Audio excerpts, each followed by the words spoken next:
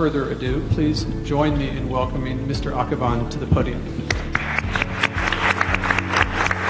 Our head judge, Mr. Kamy Akhavan.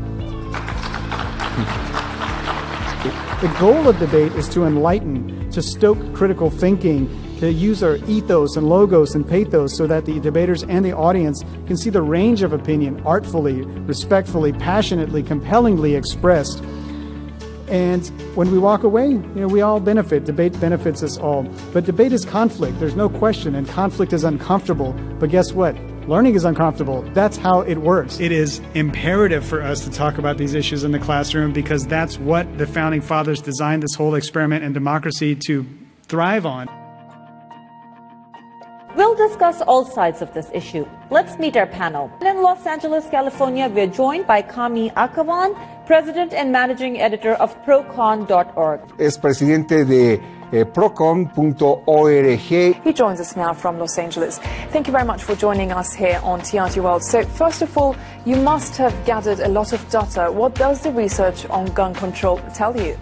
It tells us this has been a historic debate in this country for more than 200 years. Let me come to you, Kamy. The arguments that are given for euthanasia, do you think most of them stem from people's religious beliefs, or are there other secular arguments out there too? Religion is certainly a common one, but there are many other secular arguments. On the religious side, we know, for instance, the Catholic Church is opposed to euthanasia, whereas the Dalai Lama has come out and says if it will end suffering, it may be okay for terminal patients to accept physician aid in dying.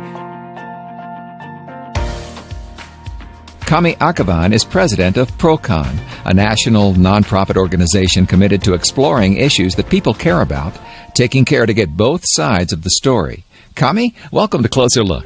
Thank you, Kenny. My pleasure.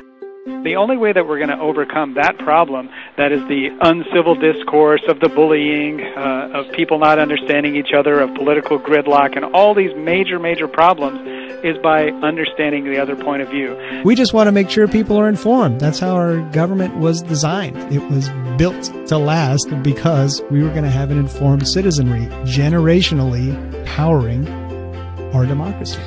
All it really is exposure. We expose ourselves to different points of view, and in this case, artfully and respectfully, different points of view, and then recognize, wow, those people aren't crazy. They just got to their conclusion in a different way. In a lot of ways, that's really empowering and gives me hope